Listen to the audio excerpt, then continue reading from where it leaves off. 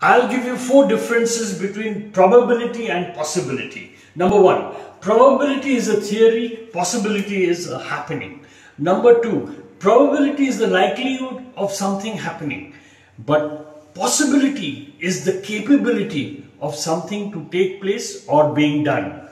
Number three, probability indicates the extent to which an event is likely to occur, but possibility is surer than probability to happen.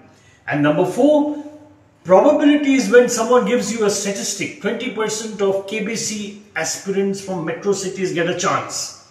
A probability thinker will say that the chances are too low and the odds are against him. But a possibility thinker will look at those who did it. What man can do, another man can do. So focus on possibility rather than probability.